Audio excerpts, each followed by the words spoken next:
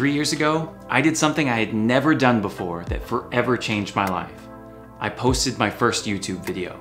With no background in film, having never owned a camera, and really not knowing what I was doing, it was a surprise even to me, something I accidentally fell into. You see, it all started a few months earlier when a classmate of mine told me that he was moving from California to DC and asked if I wouldn't mind flying out to California to help him move.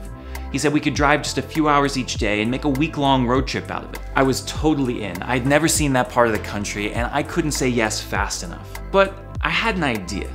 What if, instead of taking the most direct route and stopping at hotels along the way, we went a little bit out of our way to stop at friaries so that we could meet new friars and get to know a few new ministries across the country? And what if while we were doing this we got a camera and filmed the whole thing, made a documentary out of it all? You know, friars sent out 2x2 across the country showing off the life and ministry of the brothers. It would be awesome. You know, because tons of people, having no background in film, having never owned a camera and not really knowing what they're doing, just pick up documentary filmmaking one day and create well-crafted and entertaining works of art. This would be great, and totally not corny or poorly put together or hard to watch. Edgardo and David made a great team today. Hearing about the first Franciscans in this country and all they did was really fascinating. But being able to share it with brothers that keep that legacy going even today, now that was inspiring. Oh god, yeah, that's even worse than I remember.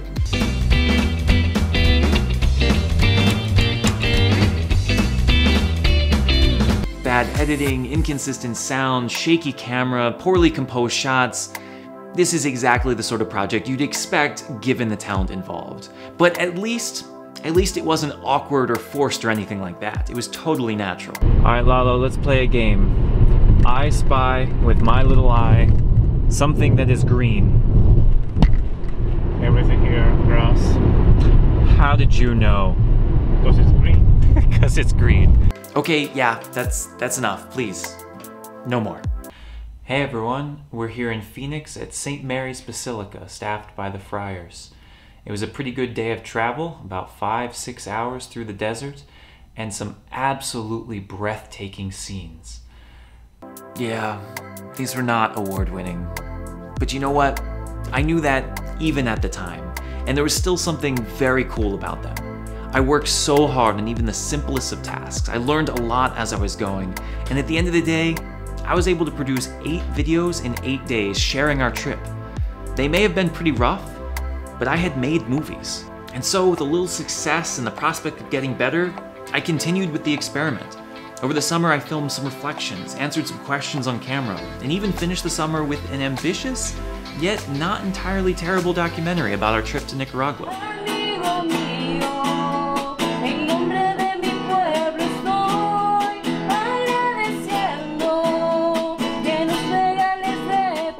And just like that, a surprise to us all, I was a YouTuber. Encouraged by this early success, I decided to just keep trying new things. Over the next 2 years, I experimented with different styles and formats, creating a variety of series, trying on different roles, and just seeing what was possible. After just 1 year of making videos, I had already matched the total number of hits on my blog, the result of 5 years of writing. Clearly, if I wanted to evangelize and catechize, this was the place I needed to be. But to what extent? How much time could I actually commit to making videos?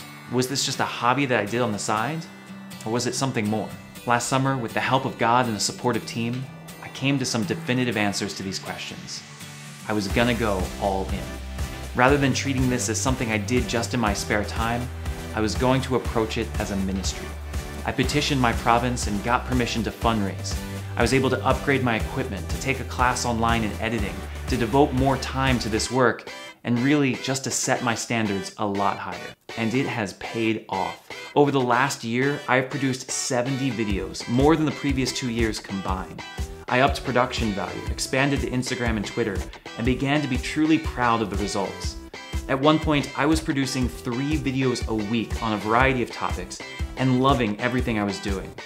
Unlike those early videos, I no longer cringed at my work. This is what I always wanted to do. But now I'm at an impasse. You see, as with anything, there's a diminishing rate of return. At the beginning, I had to work really hard to do the simplest of tasks, but I learned a lot in a short amount of time. Now, I realize that I'm closer to this end of the spectrum, and I'm closely approaching my capacity. As someone with no film background, no media training, completely self-taught and entirely self-run, I've learned a lot over the years. But I also realize that my ceiling is only so high. So what does that mean for the future of breaking the habit? Two things. First, I want to focus on the first half of this chart, everything I've learned over the last 3 years, and I want to share it. I want to encourage new creators to make more content. I want to empower people who, like me, don't necessarily have a background in media, but have a story to tell. I want to teach individuals and communities how to create effective content that inspires and changes lives. And heck, why not? I even want to finance projects and new creators to get them off the ground. It took me a long time to get where I am, but it doesn't have to. There are people out there with stories to tell and new ways to spread the gospel, and there's no reason that they have to start where I did. There's no reason that they have to walk this path alone. I've already walked it. I've learned the lessons, I've made the mistakes, and I want to share them with others so they don't have to. But it doesn't stop there. As cool as this part of the chart is, and as much as I want to share that, this part of the chart also needs some work. I want to break through that ceiling. When I look at some of the amazing things online today and see how easy and accessible it is to create content that used to be reserved to professional movie studios, it frustrates me that there isn't a whole lot of Catholic content to compete with it. Why can't we have the message and the truth and good theology, the substance that makes us Catholic, along with the production value and creativity of the best channels on YouTube? Why do we have to settle choosing one or the other? I may be reaching my limit of technical skills, but I know that there are incredibly talented producers and editors and cinematographers out there that could blow the roof right off. That's what I want to do with Breaking the Habit. That's what I want for the future of this channel. Not only to empower new creators to start from the ground up, but to bring together the best and the brightest from the Catholic world with the best and the brightest from the cinematic world. I see what someone like Casey Neistat's doing with 368, creating an environment of collaboration and support to produce something much greater than the sum of its parts. And I wonder, why can't we do that? Why can't we compete with the best channels on YouTube? Why can't we create content that attracts not only the church-going audience, but engages and evangelizes the world? That is the mission of Breaking the Habit, and I'm looking for partners. Maybe you can support the mission by donating financially. Maybe you want to create your own channel but don't know how.